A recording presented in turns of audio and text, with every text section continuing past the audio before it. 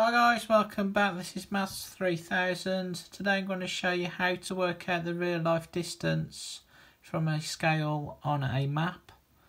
So let's have a look at the two examples here.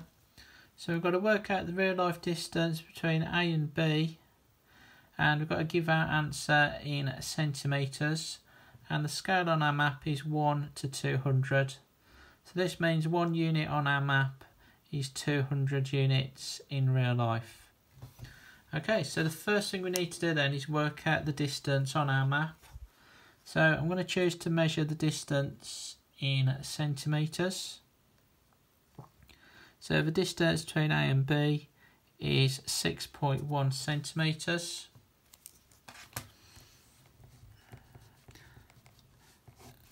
Now, since we've measured it in centimetres, that means 1 centimetre on our map is 200 centimetres in real life. So we just need to multiply this 6.1 by the 200, and that will give an answer of 1,220 centimetres.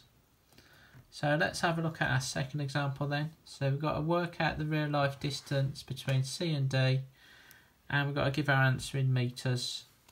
And the scale on the map this time is 1 to 10,000. So that means 1 unit on the map is 10,000 units in real life. Okay, so again I'm going to measure the distance between A and B in centimetres. So our distance on our map is 4.5. Okay, so this means then 1 centimetre on the map is 10,000 centimetres in real life. So we just need to multiply this by 10,000.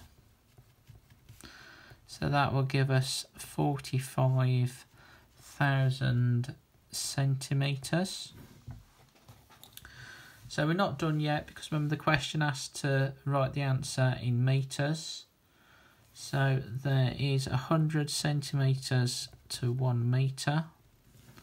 So we now just need to divide this answer by 100.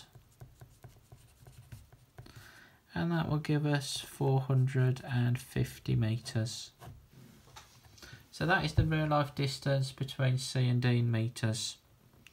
So if you like this video, make sure you like and subscribe to my channel. See you next time guys. Bye bye.